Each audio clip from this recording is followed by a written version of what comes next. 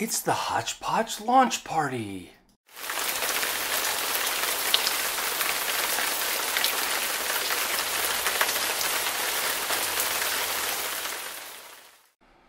The final chapter. Do we want to do one more question, Marco? Before I have a question. Oh yeah, go ahead. So I'm interested in your model, if you could talk about that at all for publishing. And my question is if you plan to publish books as well, or pamphlets or zines or anything along those lines. So this is for the collective? Yeah. I'll take that one if that's okay. Yes, please. I've been looking at the answer is at least it's an issue that we've raised in the coming into this issue as we rode. The first issue was like crazy. Let's do a literary magazine, and we had to fake everything and figure it out and build a magazine. And the second one was building on that one, and was an exponential leap forward. And this one is like 3 exponential leaps forward. So that's something we'll be looking at in the future. I've been looking at the print on demand models, and I've done some print on demand for other projects. So the answer is we're going to continue to grow. And yes, that's probably some aspect of what the future growth will be, but we're not there yet. Okay, thanks. But I think it's a great idea. Jeff, what would you like to see? I would like to see, I don't know, for me, but this doesn't have to do with you guys, like local stuff, like for me, like Cleveland based, because most, everybody opens up to everyone, but I think there's a need for localized publishing, even, handouts where I could go to a coffee shop and see anybody could see a stack of poetry magazines or stories, art, whatever. So that's kind of what I would like to see, but that's not quite in line with what you guys are doing. Yeah, and that's like a great toss back to the 60s that Javier was talking about, and the 70s, where everybody, including little hippie freaks like me, were doing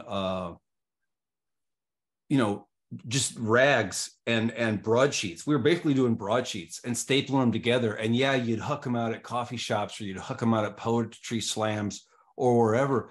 And unfortunately, because of the plethora of online everything, that has really kicked the ass of that old school, like underground indie journalism thing, and it's made it really hard for people. So, but I totally get what you're saying, because those were the days, like in Seattle, you'd grab the Rocket, and it was before the Rocket was anything. It was just like 8 folded broadsheets, and it was so much fun because it was just like there, and people would write crazy stuff, and there'd be just like be slammed together on a spur of the moment, and it was really organic. But yeah.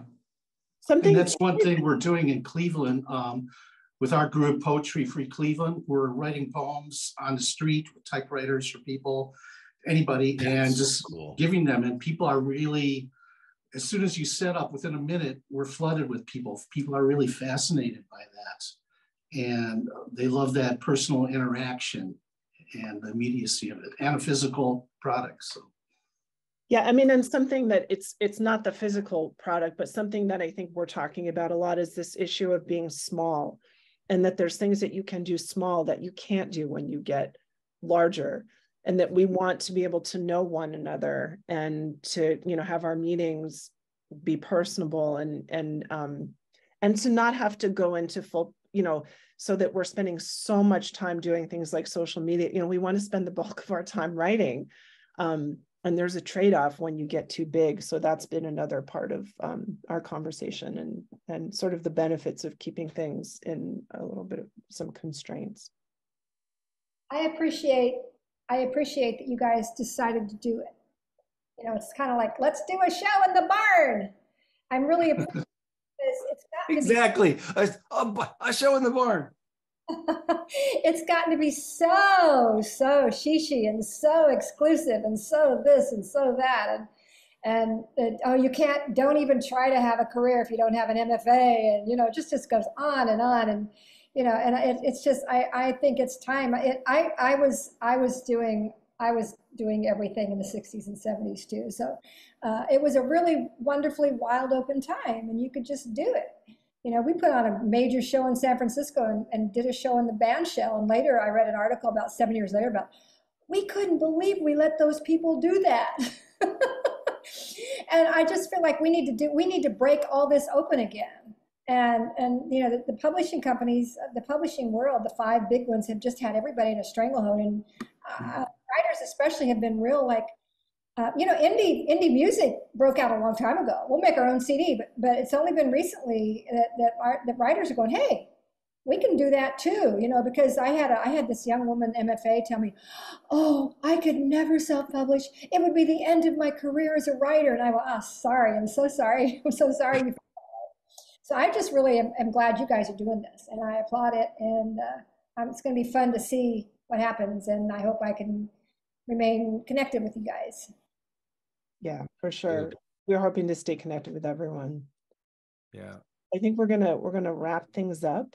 Okay, well, it's been a lot of fun celebrating together and celebrating the launch, which is hugely successful by our tiny bit of the literary world measure.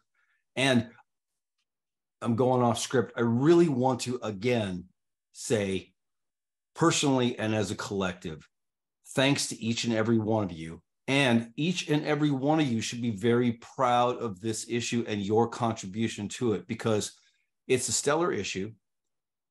The numbers are supporting that.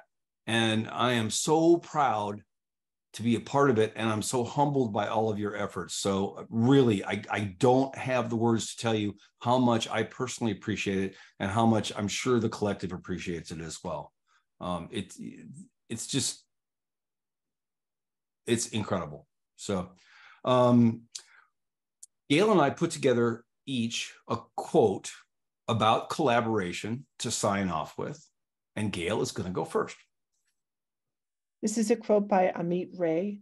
Collaboration has no hierarchy. The sun collaborates with soil to bring flowers on the earth. Thanks, Gail. And mine is by Charles Darwin, believe it or not, because this one just resonated with me. And here's the quote. It is the long history of humankind and animal kind too, that those who learn to collaborate and improvise most effectively have prevailed. Thank you, everyone. It was a really, really lovely afternoon. Thank you, guest artists. Thank you, guest writers. Thank you, audience members. Please spread the word about the issue. We're on Instagram, Twitter, Facebook, and YouTube. And I'm going to add the social media thing, which is also off script. If anybody has video, or they want to do another reading, or they just want to talk about creativity, anything, I don't care what it is, do a raw video, send it to me, send it to Gail. Gail will get it to me. I'll make a movie out of it. I'll post it on YouTube. I'll post it on Facebook. I'll post it on Instagram. You'll get a chance to say, you could talk about the writing process. You could talk about your story. You can do another reading. Doesn't matter, whatever you feel comfortable doing. I will make sure it gets up on social media, and I'll make sure you look as good as you could possibly look. And keep an eye out for volume 2, issue 2, coming out in January of next year, which is not that far off. Fantastic, everyone. Thank you so much. Thank you. Appreciate your time. Thank you. You guys rock. Bye. You can grab your very own copy of Hotch Potch at BookFunnel. Downloads are safe and secure. Check out the link right up there on your screen.